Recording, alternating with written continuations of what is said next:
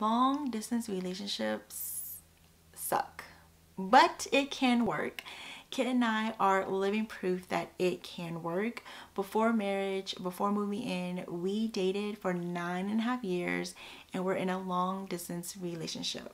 So today's video, I'm going to be sharing with you how we made it work. And if you are in a long distance relationship, hopefully sharing my story will help you in some way, shape, or form.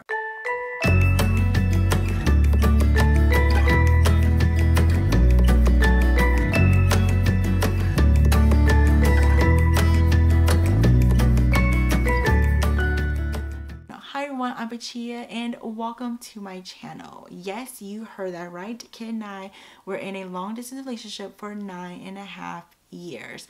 Fun fact, we've actually been living together less than we've been in a long distance relationship, which seems so long ago, but I remember it like it was yesterday. And those years were rough. No, let's not say rough. They were really challenging because with us being so young, I'm just like blown away how we made it work. Because it's like the technology we have today, we didn't have it so many years ago. So I do feel like with the advancement of technology now, being in a long distance relationship is a tad bit easier, but still, you know, not ideal. A little history about me and Kit. I'm from Georgia and he is from Alabama. The night that we met, no clue that he wasn't from Georgia, but I gave him my number, and years later, here we are now, happily married with 2 fur kids. One thing that Kit and I made sure we did in the years of dating long distance, we saw each other once a month. And I have to give a lot of credit to my husband for this because he did most of the visiting. We'd pick a weekend where neither of us were busy with our family or friends, and he'd come up, hang out, we'd go to the park, we'd go to the movies, we'd have lunch and dinner, and just really be together.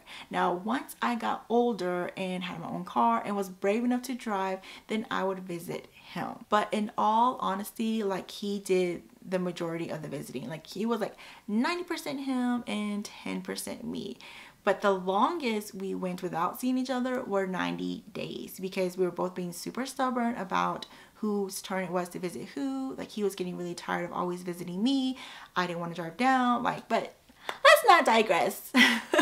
That's a whole nother story of, or that's a little, yeah, that's like a whole nother story about me and Kit and our time of not being on the same page. Like I said, those visits, those weekends were everything. And if he didn't visit me every single month, or he didn't visit me as often as he did, I don't think we would have been together, because I think it just would have been too hard on both of us not seeing each other.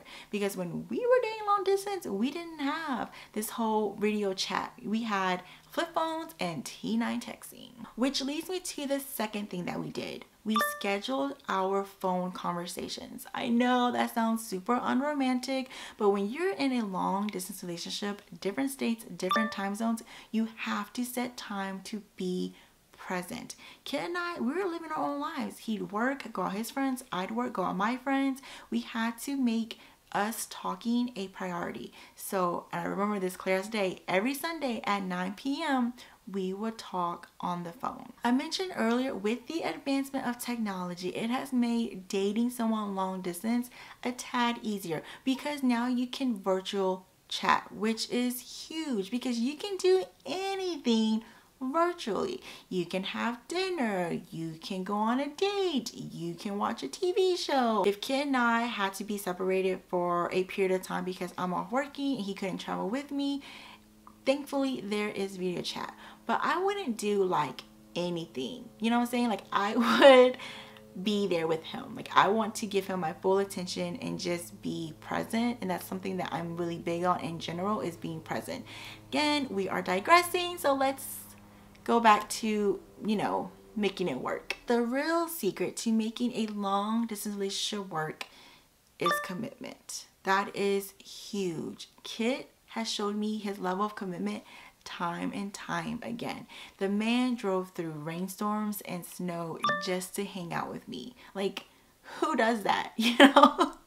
A person who is committed to making a long distance relationship work. That is who does that. If and when you are in a long distance relationship, don't overlook the small things like sending an "I'm thinking about you" text or a gift of appreciation. Those are all acts of commitment. For anyone who is in a long distance relationship right now in this moment, just know that all relationships have their own challenges. And if you are feeling loved and that you are a priority, then let the distance just be a factor, because two people living in the same state, same time zone, that doesn't guarantee that both of them are feeling love or that they are a priority. I held on to my guy for almost 10 years, and if we had to go through all of that, scheduling conversations, visiting once a month, almost not seeing each other every single month, just to get to where we are now, totally worth it. I know that being in a long distance relationship sucks and it's not easy, and with everything that's going on in the world right now, you may not be able to see each other at least once a month, but the one thing that you can do right now is schedule your phone conversations. Again, I know it's unromantic, but it will make the world of a difference when you two both set a time to where there are zero distractions and where you guys can just be together. Thank you so much for hanging out with me today and for watching this video. Again, I'm Pachia. I hope you have a wonderful day and a beautiful week.